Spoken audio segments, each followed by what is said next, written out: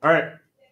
First vocabulary term today. Yesterday we went over what an altitude was. Comes from a vertice perpendicularly opposite sides, so they form right angles. That is an altitude. What I'm going to introduce right now is called a median. Median. Medians start at a vertice. Ready for this though, but it's drawn to the opposite sides. Midpoint. Midpoint. It is not perpendicular. That's an altitude. Vertice to opposite sides, midpoint. Tell me something else you can mark on your diagram then. What else is true about triangle ABC then? If AD is a median, it's drawn from vertex A down to the midpoint of the opposite side. What else can we mark on our diagram right now that is true now that you know what a median is? A median.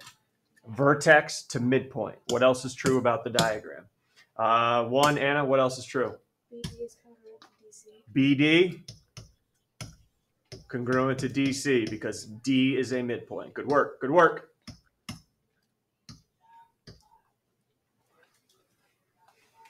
So that is a median. All good?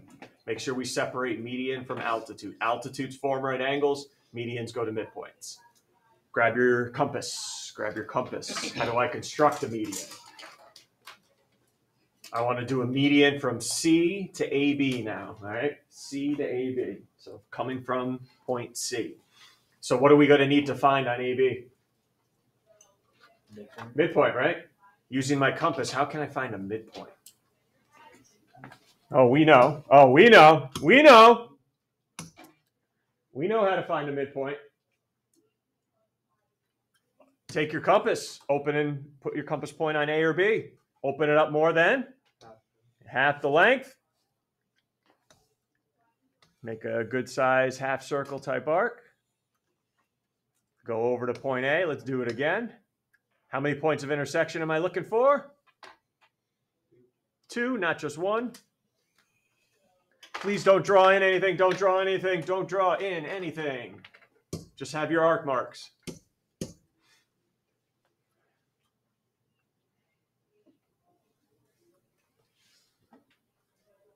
Okay, ready? Take a look up here. Would that be a median? That's not a median. Does it come from a vertex? No, that's not a median. Ready? Come on, dig deep. What is it though? What did I just draw in with my yellow dashed line there? It's not a median, but it is it goes through the midpoint, but what's the line called? This is a perpendicular bisector. Notice the difference. A perpendicular bisector does not have to go to a vertex. Medians do. So how can I use this construction? Take your straight edge right now. Line it up. Go ahead, line it up. But now why are we lining up? So we can make a point on AB that represents the midpoint. All right, so line it up. Go ahead, line it up. And then just make a little marking on AB where your straight edge goes through. And then connect it to point C, which would be your median now. That is a median.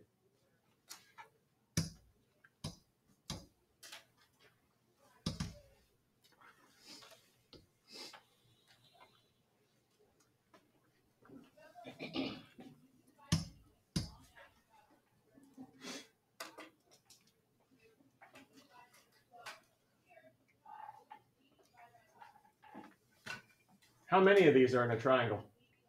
How many medians? And the answer is not infinite. We already drew 2. How many are in a triangle? 3. Yep, you're going to draw all 3 here in a second, but we got to play a little game first. I'm sure we all love these math games. All right, let's see how far we've come. I have 4 diagrams up here. Every diagram has CD on it. I want to know the best name for CD. And here are your 4 choices. You can choose perpendicular bisector. We went over day 1. You can choose angle bisector. Went over yesterday. You can choose altitude, which we went over yesterday. Or you can choose our new one from today. It's a median. So based on the information I've given you, which one of these 4 is CD? All right? So that's the little game we're going to play. So look at diagram A. Look at segment CD. What's the best name for segment CD? Call on somebody here in a second. Don't add in your own markings. That's all I'm giving you. What is CD in this diagram? Is it a perpendicular bisector, angle bisector, altitude, or median? Knowing our vocab now. All right, best name for it? 12? I said perpendicular bisector. Okay, I agree with the perpendicular part. How do you know it bisects? Are there any congruent marks on there? No, right? So I don't, it looks like maybe, but I don't know for sure unless I do this. Then it's a perpendicular bisector. All right, so the perpendicular part, yes, but the bisector part, no. So if it's just perpendicular, coming from a vertice, perpendicular to the opposite side. Altitude. Okay, everyone good? Everyone all right on why it's not a perpendicular bisector? I don't know if it bisects, it's just perpendicular. So the best name for it is an altitude. All right, let's go to B. What's the best name for CD if I put 2 inches on both those sides there? 2 inches on both those sides. Best name for it? 1, Anna? Median. Median, good. Why is it not a perpendicular bisector? Again, I got the bisector part. I don't have the perpendicular part, though. So it's a median. Diagram C. What's the best name for CD there? What do we think here? 7? Angle bisector. Good job. You're an angle bisector. Yes, yes, yes. And then what about CD and part D? Be careful here. Remember, hey, I'm looking at C, D. That right there. What's the best name for that segment?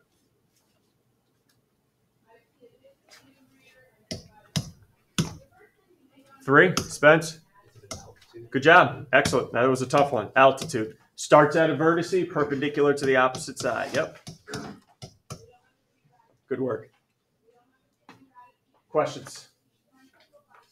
All right, let's go back to your medians now. Let's go back to your medians. Go ahead and graph that triangle coming up.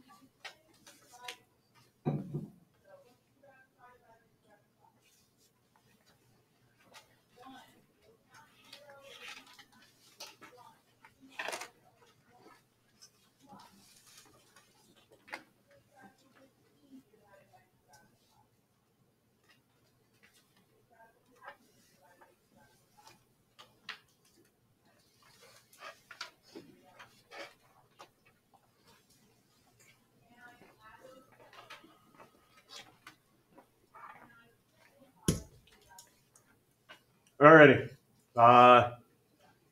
Just so we don't waste time here, we're going to find the midpoint of each side. Can we just find the midpoint of BC together? I don't think I need to give you the formula, do I? Can you find the point that's in the middle of BC for me and mark it? Right here. There you go. And then draw in the median. Grab a straight edge for me too. This is important because we want to see where they intersect. Grab a straight edge.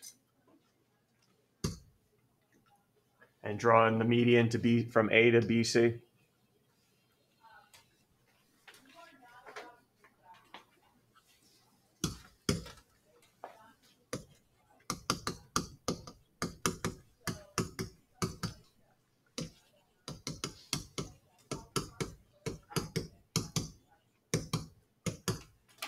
You guys right here, this section right here, you guys are going to find the midpoint of AC for me. X1 plus X2 divided by 2, right? Y1 plus Y2 divided by 2. These two groups over here are going to find the midpoint of AB only. Okay? You guys find the midpoint of AB. This crew right over here, find the midpoint of AC. Go ahead. X1 plus X2 divided by 2. Y1 plus Y2 divided by 2.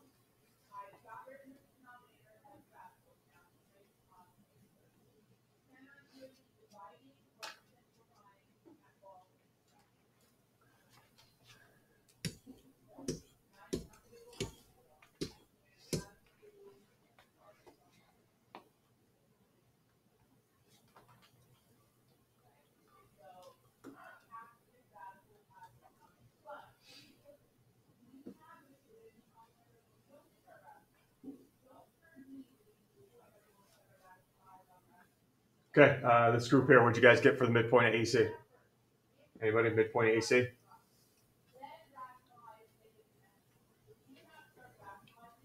Go ahead, anybody. I don't, 5.5. Everyone in agreement? 5.5. Good. All right, everyone. 5.5. Make sure we jot it down and graph it for me too, and draw in that median to AC.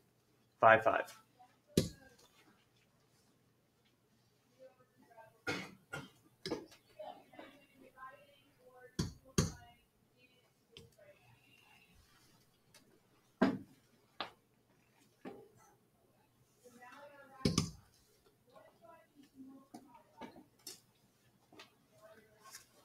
Group over here, where you guys get for AB?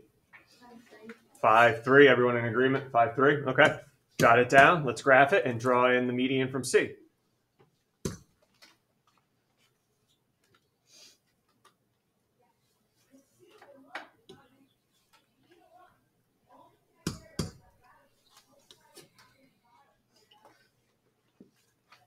Oh, breaking news. Shocker, huh? What do we notice about all three medians, huh? What do you notice about all three of those medians? They meet in one point, which is the point of concurrence. So they all meet at a point. You want to use a big vocab word for me? I've been trying to stress to you guys, they're all concurrent. All right, all concurrent. So remember my chart we started off with today? I told you there was going to be a fourth row. Yep. We just learned that, hey, the medians are all concurrent, right? The medians are all concurrent. So what's that special name? It's already on your paper. I'm not going to, it's not breaking news here. It's called the Centroid. How about that name, huh? No center in it like the other ones. It's called the Centroid. All right, and the centroid, what is the point of the centroid here? What is that point? What is that point of the centroid where all the medians meet? Is it 6.4? Yeah. Count over 6 from the or. 1, 2, 3, 4, 5, 6, up 4. All right, so last that was it. Medians. Medians meet at the centroid. And then there is a special fact about the centroid, just like there was about the circumcenter and incenter. Centroid, here we go, breaks any median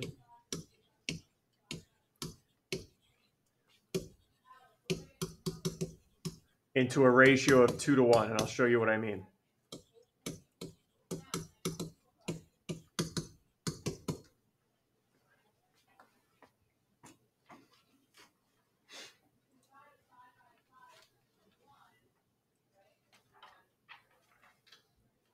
Oh, stop. Here's what I mean. What do I mean by it breaks any median up into a ratio of 2 to 1?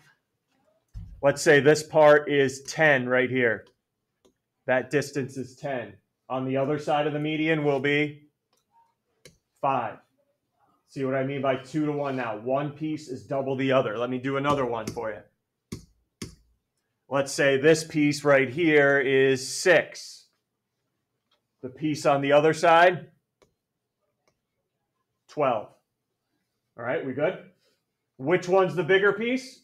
Because that's always the question. What's the bigger piece? Centroid to vertice is always the bigger one.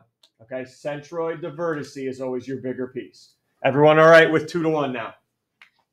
One piece is double the other on the median. And the bigger piece is always from the centroid to the vertice. Centroid to the vertice. Questions? All right, let's find out if there are.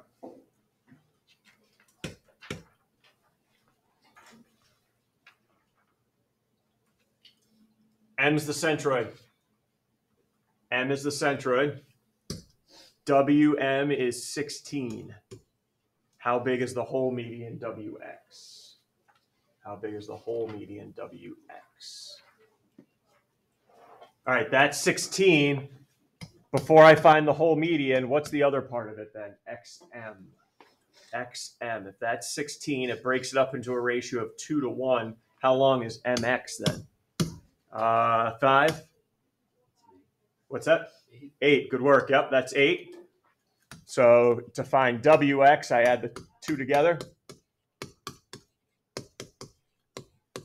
24.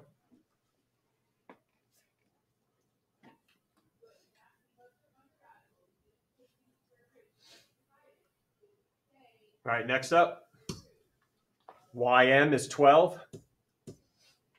What about YO and MO? That's a centroid.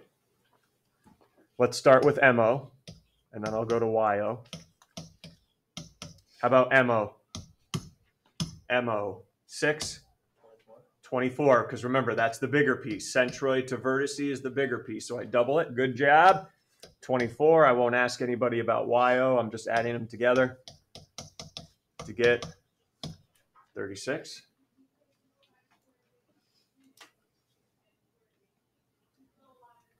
We're good? All right, one more with the centroid. Hold on, I just kind of gave that away, but with 5.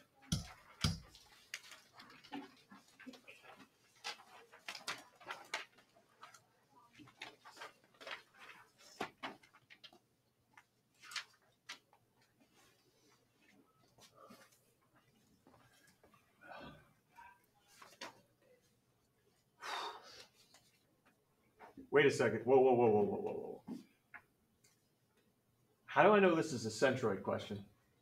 Oh, you're doing centroids today, so that's how I know. I'm just going to assume it's a centroid. All right, Tuesday's quiz, you read a problem like this. How are you going to know? How are you going to know this is a centroid problem? Go ahead, Kelsey. It says median. It says meet, right? Everyone see it says medians? All meet at G. If medians meet at a point, that tells me, oh, G must be a centroid. That's why we got to know, okay, circumcenter, perpendicular bisectors, angle bisectors, incenter, medians, centroid. So G's a centroid, BG is 2x plus 10, GE is 3x minus 1. Find the length of the whole median BE. All right, let me write something that is false up here. 2x plus 10 is equal to 3x minus 1. False, false, false. You know they're not equal. It's a 2-to-1 ratio, not 1-to-1. 2-to-1. That's false. Fix it for me. That is false. Fix it. That is, don't try solving that because that's false. Fix it. If it's in a ratio of 2-to-1, how can you fix it? Talk to me. Anna, 1? You can double 3x minus 1. Okay, I could double this part right here, right? Or did anybody, what could I do to this side if I wanted to, Iris?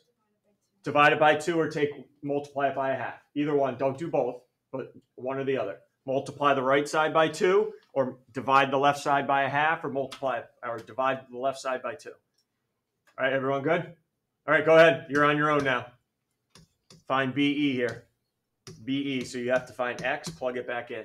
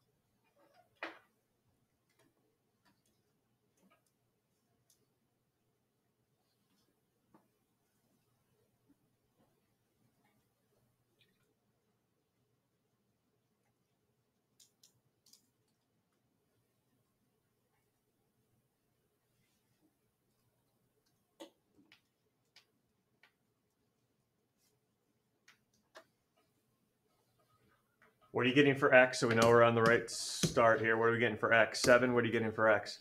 3. Good work. All right, then we plug 3 back in. And when you're ready, what do you get for the length of the entire median BE? Anna, 1? 24. Good job, 24. 16 and 8.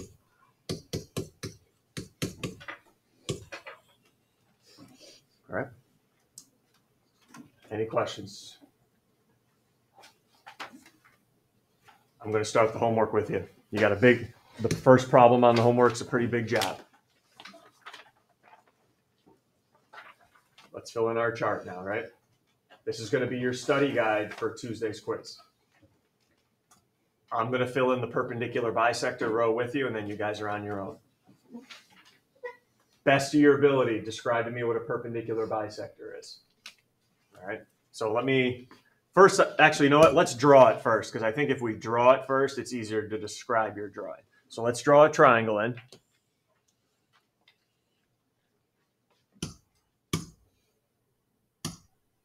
Do I need to start it at a vertice? No, this is the only one of the four that does not have to start from a vertice. The other three have to start from a vertice. This one does not. So let's just draw a line in, a perpendicular bisector. Does not have to start at a vertice. All right, now you tell me what marking should go on my triangle. If that's that green line I have up there is a perpendicular bisector, what should I be drawing? 11? What should I be drawing on this? Good, right angle here and a congruent marks on the side it's drawn through. Describe to me that drawing now. What is a perpendicular bisector in your own words? I'm not looking for one single definition. In your own words, what is that line here? Here we go. 8. Roll with whatever you got. Line that Okay, well, hold on. Let me write. A line. I like the good start. A line, yep. that goes through a triangle forming a right angle. That splits it in half. Okay. Perfect. The only thing I'm going to revise is instead of triangle, it goes to a side. Okay. A line that is perpendicular to a side and what's it do to that side, Sophia? Split the perfect to a side and splits it in half. Good enough for me. What's the point of concurrency called for this purpose? If I drew in all three of them, what's the point of concurrency called? 11? Circumcenter.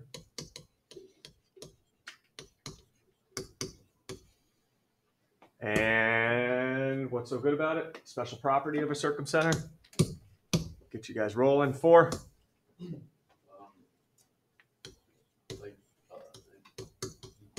Equidistant from where? That's in center. That's coming up.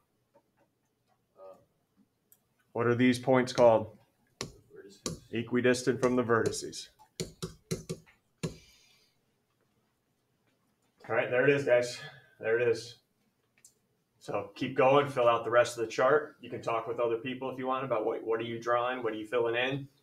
And then you got a couple Centroid questions at the end. It's not too much at all tonight. The big one's the chart, though. This is basically your study guide for Tuesday's quiz.